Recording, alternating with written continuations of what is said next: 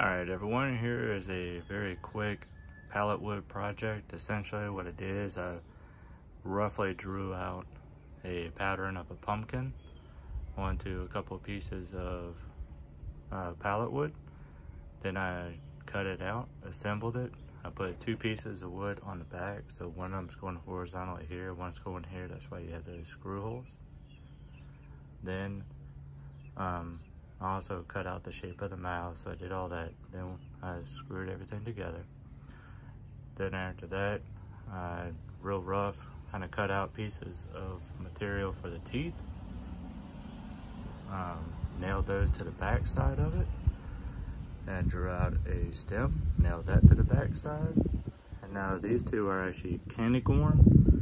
So real rough, just drew that out, put a piece of wood across the back that would hold the 2 pieces of wood together. So now let's take a look at the back. There you go, there are the teeth, there's the backer.